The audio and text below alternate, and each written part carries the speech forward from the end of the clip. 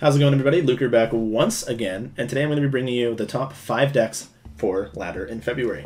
I realize we're a couple days into February, but the meta wasn't too different from my last one. Until recently, it shifted quite a bit, so I wanted to give it some time so that things could settle in and you wouldn't just have like the same deck as my last video. We're going to be taking a look at 5 decks, and I have one honorable mention because I don't think that deck is as good as some people think, but it does have a really high win rate at lower ranks. So there's going to be technically 6 decks, but one of them I'll talk about very briefly. But yeah, if you guys enjoy it, you know what to do. You can like my video, it would help me out a ton. And if you can comment something, just, tell me about your day, tell me about your favorite Hearthstone deck. I don't know, just comment. It helps me out a lot in both terms of the algorithm and also just, it helps me out, makes me happy. I appreciate the support. So without further ado, guys, we're going to jump into the top 5 decks. If you can show me some support, I would love that. I'll give you guys a little on the forehead. But yeah, let's jump right into the first deck, the honorable mention on our list.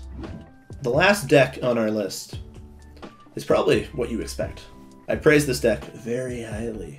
I always say how insane I think this deck is. Almost as insane as someone who just broke out of an asylum. This deck is nuts. It's the nuts. It's quite literally the gonads. Enraged Warrior. I know what you're thinking. Luker, you always talk about Enraged Warrior. Every time you make a video, you talk about Enraged Warrior. Yeah, well, because the deck's insane. The deck is good, okay? I don't know what you want me to say. The deck is just good. Enraged Warrior has been around for a while. It's been one of the best decks since its inception. And look, I don't have to tell you guys, Risky Skipper is a good card, okay? It rotates soon, but until it rotates, Risky Skipper will probably dominate the meta. You can do so much with Risky Skipper. Battle Rage, you can gain armor with Armor Smith, you have Barov, you have the Brutes, the 5/8s. There's just so many different things that you can do, and Skipper enables all of this. Without Skipper, Warrior is probably just a shell of a class. It is empty. It is me. Damn. But yeah, Enraged Warrior is a good deck. It can be hard to pilot. That's kind of the theme of this top 5. There's like 3 really hard to pilot decks. There's Rogue, which is like somewhat hard to pilot, and then there's Token Druid, which is like kind of hard to pilot, and then you have Ramp Paladin, which is, if you think it's hard to pilot, then you probably have to go back to elementary school.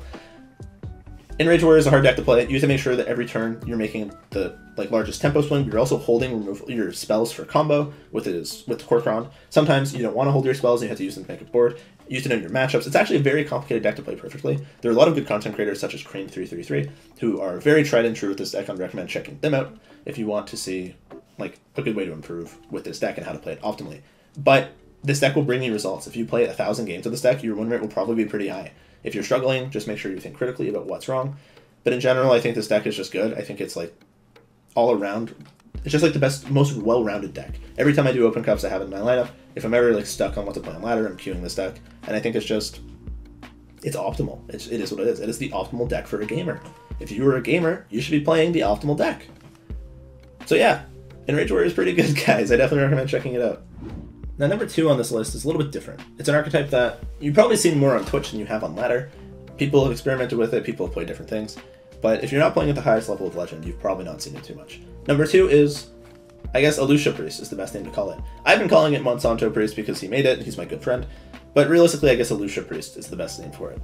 Now, for those of you who haven't seen this deck, it is quite literally a deck with 1 minion in it, and it's Alusha. All of the rest of the cards are removal spells, cycle, survival tools, or I guess you have Cthulhu, so it's technically a second minion, but it breaks into parts.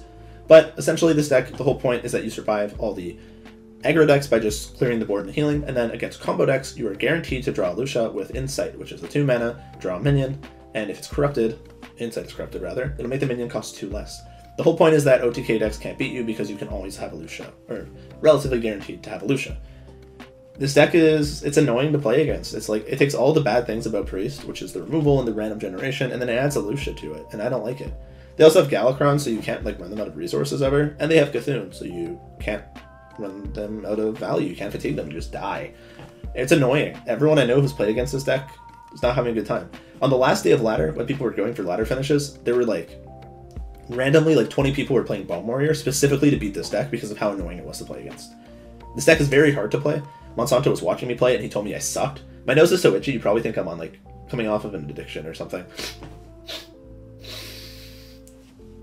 Drugs aside, the only drug I like is Hearthstone. But he said I was playing this deck horribly, so this deck is pretty hard to pilot. If you do it well, you'll see results. I think even if it's a hard deck to play, it is undisputedly one of the best decks in the game right now. I definitely recommend giving it a try, if you hate yourself. If I queue into you and you're playing Priest, you're going on Santa's naughty list, though. It is what it is. You are definitely going to get cold for Christmas. Number 3 might be something that you guys aren't expecting as much. A lot of you might be expecting aggro rogue, or if you use HS Replay, you probably think fucking Highlander Hunter is on here, but no. Number 3 is Whirl Kick Rogue. This is a deck that you've probably seen in prior metas a lot. In fact, it was the only deck after Evolved Shaman was nerfed that you would see on ladder. I had like a 45-50% meta share. And in all honesty, it's still a pretty good deck. Just because people aren't playing it doesn't mean it's not great. I think a lot of people haven't been playing it for a couple of reasons. One, it doesn't feel as rewarding to play as other decks right now because, you know, it's old, it's been around forever. And 2, it's just kind of boring sometimes. Whirl Kick can do some crazy things, but we've been playing this deck for so long, it's kind of boring. But I was talking to my good friend Monsanto. You can find him on Twitter at MonsantoHS, not the GMO company. And he really thinks this deck is good. He thinks it's in the top 3, and I believe him. And I've played against it, and I've lost almost every game against it. Jandis, Edwin, Questing, they all go bare. They do some crazy stuff. I've been playing a lot of Open Cups recently. You can catch them on my stream over at twitch.tv/Luker_HS. Doing a lot of Open Cups there every weekend, and this deck is in a lot of people's lineups, and it usually does pretty well. People are usually expecting aggro rogue, so they target it or ban it, and when you throw Whirl Kick in the mix, it gets kind of confusing. I think this deck is very good, and I definitely recommend giving it a try. If you find it boring, well, maybe put on some Netflix and just play it at the same time. Just jam, just have some fun. It's definitely a deck that I play while we're doing our movie nights in Discord. Sometimes we'll be watching anime nights, and I think Rogue is definitely a good deck to play. I wouldn't be playing OTK Demon Hunter while watching anime or anything, because there's no way I could focus. But Whirl Kick Rogue, for the most part, you can figure out what you're doing. And it's not the easiest deck to play, but it's a good deck to play while doing something else, I would say. I definitely recommend giving it a try, as it is probably within the top 3 decks for ladder right now. Before we talk about number 4 on this list, I want to say that I kind of forgot to mention that all the deck lists are in the description below, so you can scroll down and get them all. They're all linked to the Tempest Storm website, so if you want to go there and take the codes, it would help me out a lot. I know a lot of people just skip through the video and try to find the decks that they're looking for, and that's cool, but if you could do that, you know, if you're going to just come for deck lists, if you could leave a like and a comment, that would help me out a ton. But number 4 on this list is Token Druid. More specifically, the Gibberling token stuff. Curbs out to 5 mana. This archetype wasn't really a thing before the new mini-set Darkmoon Races came out, but Arbor Up is a broken card. When you combine Arbor Up with Solar Eclipse, even Solar Eclipse with Savage Roar is really good, but Arbor Up with Solar Eclipse is insane. You can just, literally from nowhere, you can make a board. Or if you have a small board, it's a super threatening board by the end of the turn. If you ever have attack priority on minions, your opponent's taking like 8 damage minimum. It's a lot. This deck is really good. And I don't know, it's fun. It's a little annoying because it feels like my opponents always draw Gibberling on turn 1, but playing it actually feels rewarding. It feels like there's a lot of decisions to make. You have to decide how many spells to play with Gibberling, you have to decide what to hold, what to play.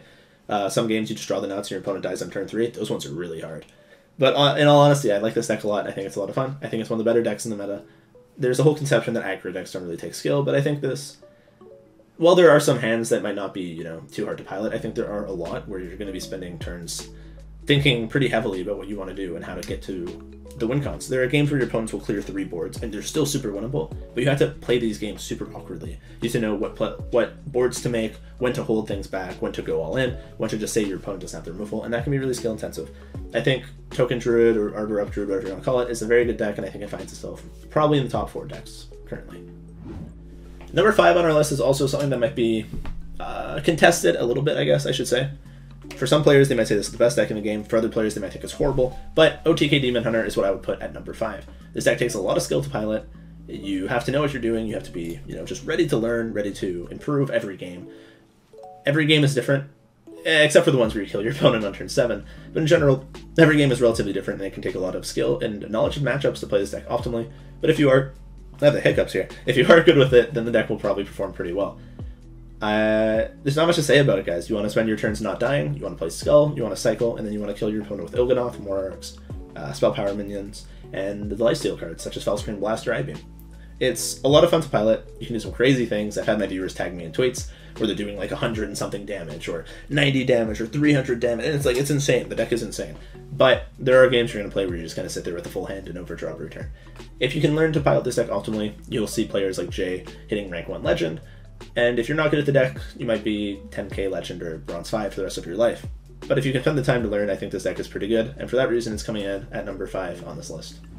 Alright, so first we'll take a look at the honorable mention. People probably expect this deck to be higher up on the list, but personally, from playing in higher Legend, I actually don't think it's as good as people think. It's very high rolly, and I mean, just from saying the things that I've said, you can probably figure it out. It's Ramp Paladin, Cheese Paladin, the Spicy Paladin, whatever you want to call it. Essentially, this deck tries to play Murlocs in the first few turns of the game to stall the game out. Then on turn 4, they either play No Stormru, or they coin Allura, or Allura coin to play Tip the Scales. When the deck hits the swing turns, it's insanely powerful, but it doesn't really hit the swing turns all that often, and there are a lot of decks, mainly aggro decks, that can just go under it. If you play Allura, or Darkmoon and ramp your opponent who's a OTK Demon Hunter, you're probably dead. If you ramp your opponent who's a Token Druid, you're probably dead. If you ramp your opponent who's an aggro, you're probably dead. So while this deck can do a lot of crazy things, if you don't win the next turn or the turn after, it's very hard to stabilize against a lot of the top decks in the meta. I do think it's kind of different, it's kind of fun. I can honestly imagine they'll probably nerf Allura pretty soon, because it's, some people, it's not really fun to play against. But regardless, I think Ramp Paladin is definitely not a bad choice for ladder, and if you like this kind of deck, I'd recommend trying it out. Thank you guys for watching. I'll put my YouTuber voice back on. Thank you guys for watching this video. I hope you guys enjoyed my top 5. If you did, you know what to do. You can find all the deck lists in the description. I really do hope you guys enjoyed. I like making these videos. They always do well. You guys seem to like them. I need to find content to supplement in the middle, but it's hard, man. I don't know what people like with Hearthstone. They like watching funny moment videos, but then it's hard to do that as a newer creator, and I'm not funny. I'm just sad. Damn. If you guys enjoyed, you know what to do. You can thumbs up the video and subscribe. It would mean the world to me. We're almost at 500, which is a milestone I didn't think I would make that quickly. I upload very infrequently, once a week. So if we can get to 500, I'll cry tears of joy for the first time in my life. It won't be tears of sadness. Thank you guys for watching. I made a lot of self-deprecation jokes today, but I hope you guys enjoy that too. I hope to see you guys next time. You know what to do. Take it easy, guys, and I love each and every one of you. Peace out, Cubs Scouts. Have a wonderful night. See you guys next time.